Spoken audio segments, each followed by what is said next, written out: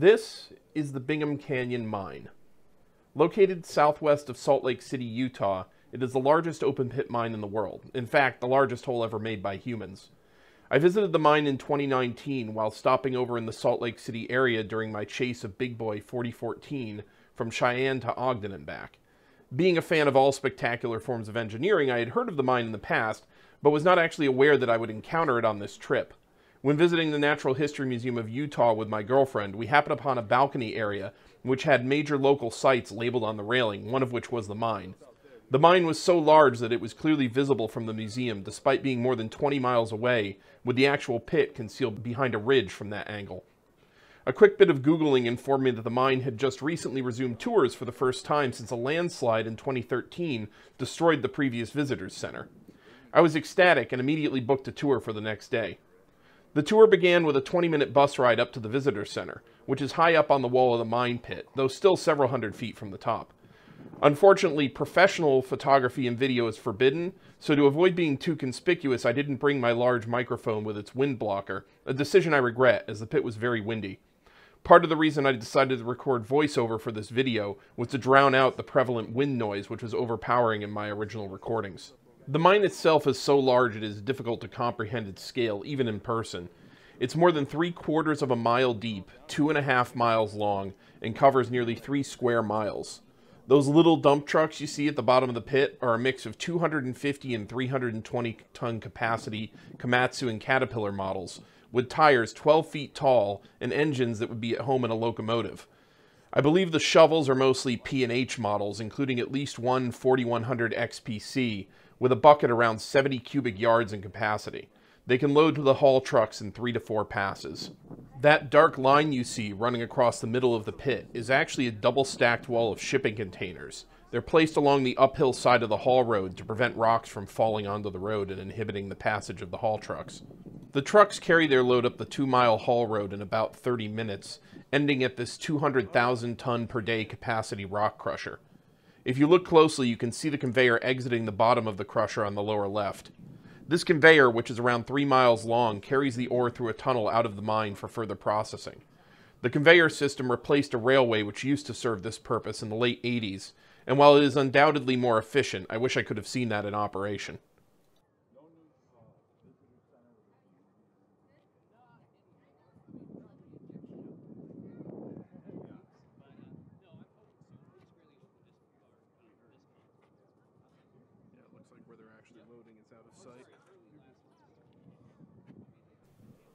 The general method by which the ore-bearing rock is mined involves drilling holes in the rock, which are packed with explosives to blast it apart.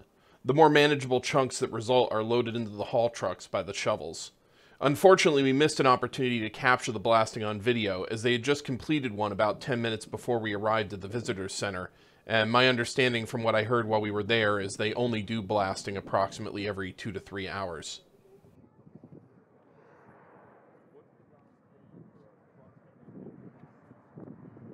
This close-up gives some idea of the size of the haul trucks. I believe this was actually one of the smaller 250-ton models, yet, as you can see, it dwarfs that crane and boom lift.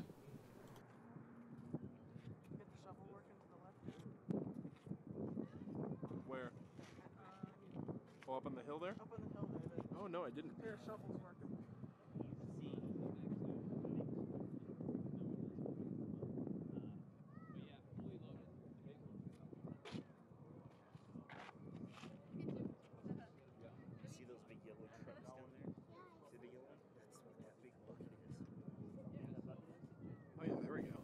Here you can see I finally found a working shovel loading haul trucks.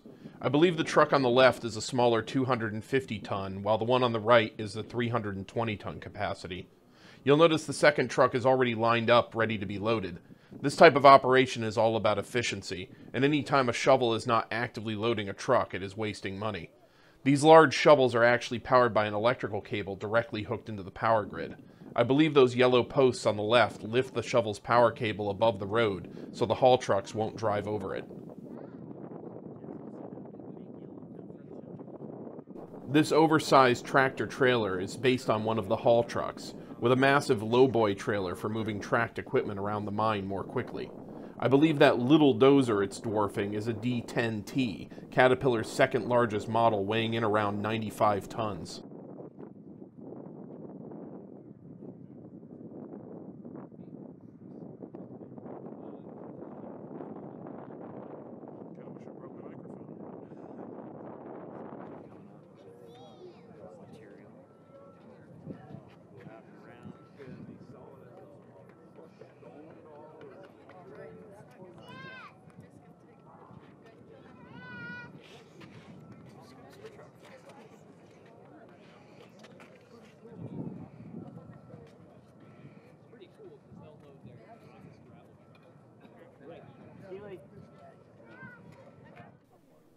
The first minerals were discovered in Bingham Canyon in 1848, and small-scale mining took place from 1863 through the 1890s, but large-scale mining didn't begin in earnest until around 1900.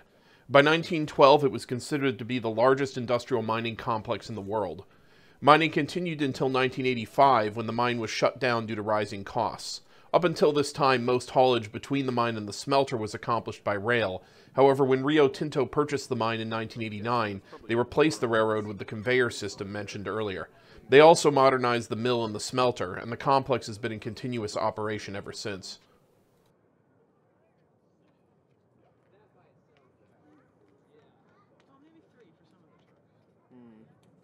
Yeah, it looks like they have a couple of different kinds of trucks. The one on the left is filling now is one for third scoops.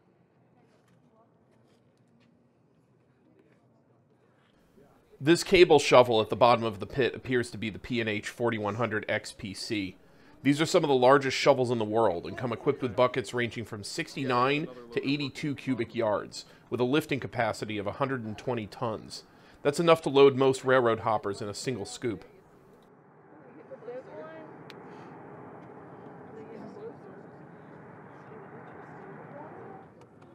Can we just ask Justin? I think it was a teeny glass, not a great big one. Yeah. I feel like even a big glass would look small. Lacey, turn around.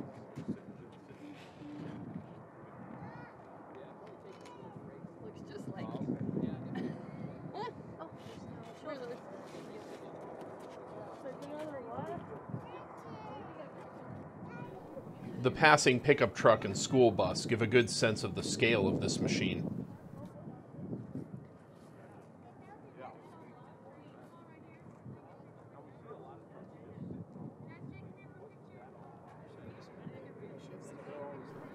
The landslide in 2013, which demolished the previous visitors center, consisted of more than 2.3 billion cubic feet of rock and dirt, roughly 5 times the volume of the Boeing Everett plant, the largest building in the world. Fortunately, thanks to a radar system installed several years earlier, the mine was evacuated long before the slide took place and no one was injured.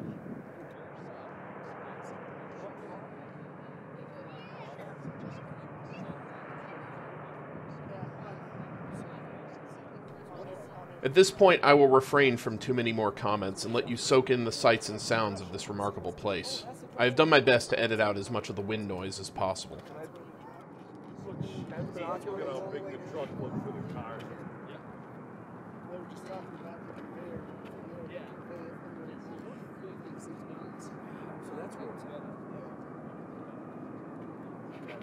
Excuse me. Thanks.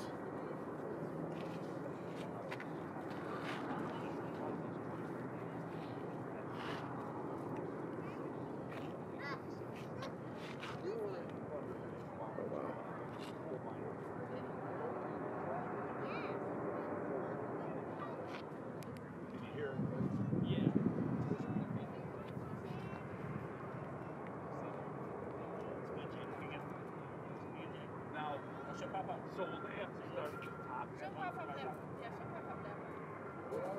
Really close.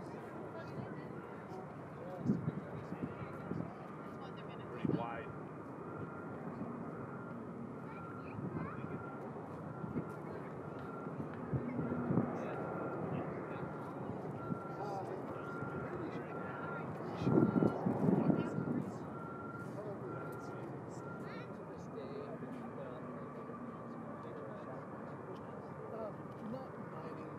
just for trail samples. It's just not efficient.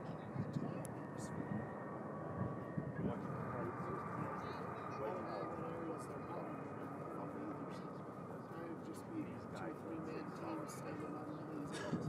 And that you even see the drone. Yeah. Can you imagine a little tiny drone? We've had people trying to fly their drones in to get pictures themselves, and I don't think they have the juice to get on. Yeah,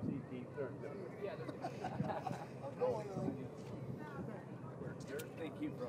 Yeah, thank you very much. It was great. Hope you have a good day, sir. So how long the video you do?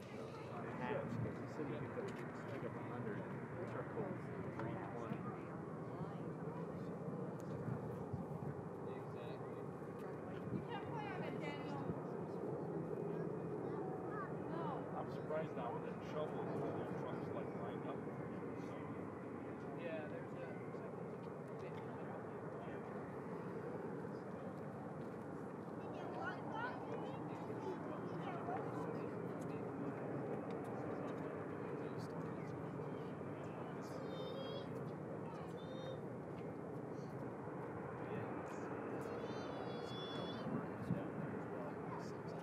Oh, where are they?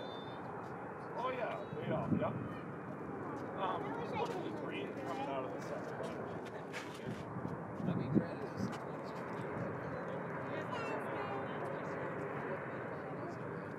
Stand the shovel.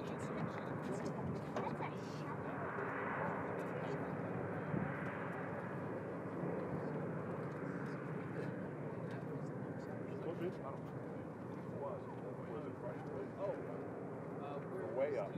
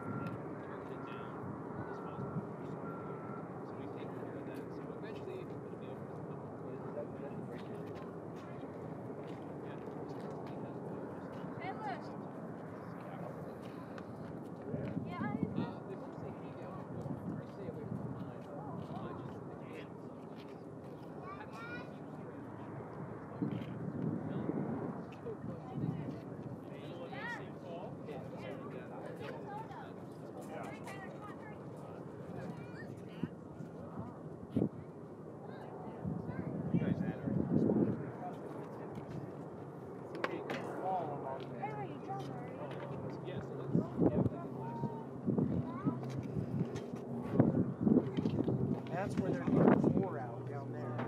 So there's certain spots that are just rock, and there are certain spots that are cool that have the copper and the gold and the stuff in it. When I was working here, we were running the shovels over on that. The shovels are right there. We've got all of this out.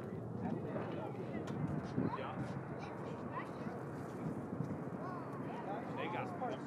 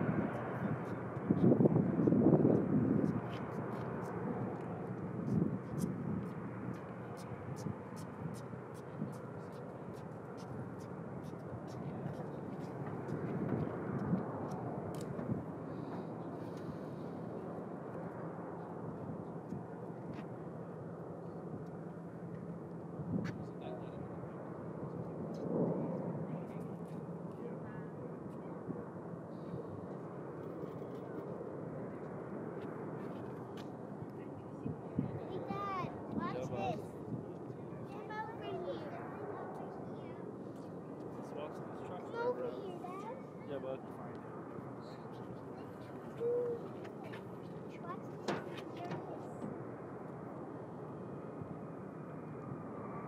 See something?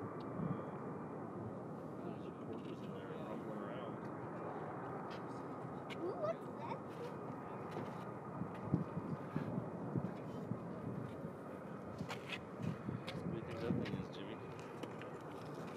What's in here? Golden gears. I think it's a big drill bit.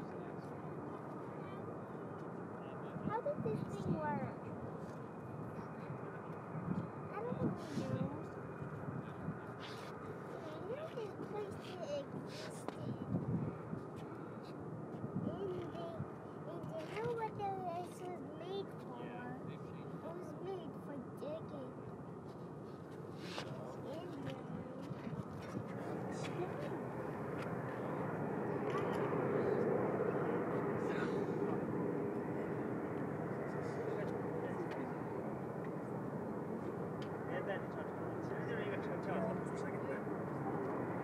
Okay.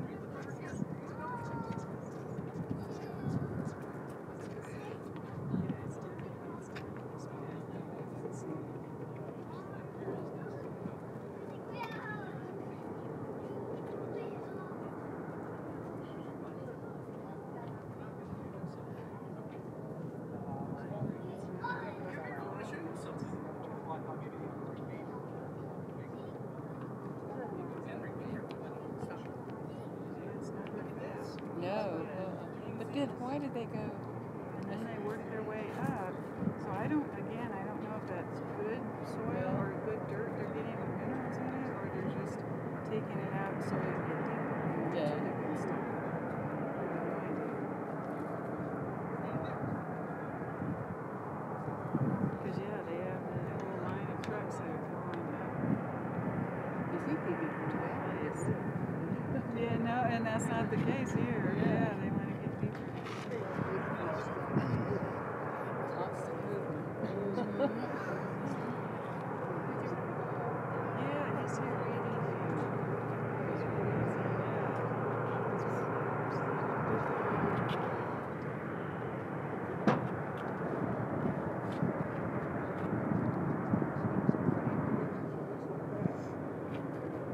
I was hiding under the bucket for some shade. So. Because it is just a little dry.